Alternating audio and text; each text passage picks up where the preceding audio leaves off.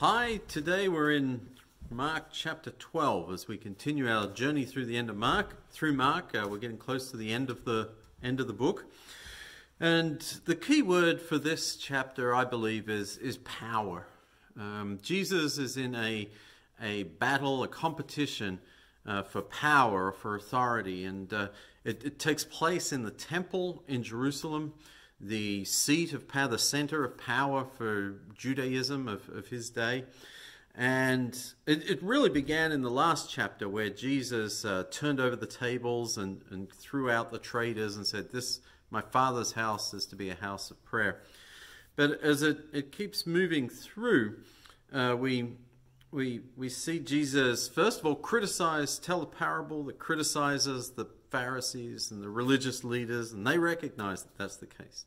Then there's a question of a showdown between Jesus. Who should we give money to, God or Caesar? Who has the power? Who has the authority?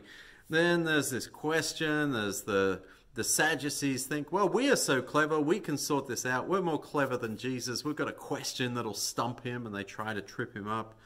And I think it's really appropriate that Jesus then has this passage on the greatest command: love the Lord your God with all your heart, soul, and mind and strength.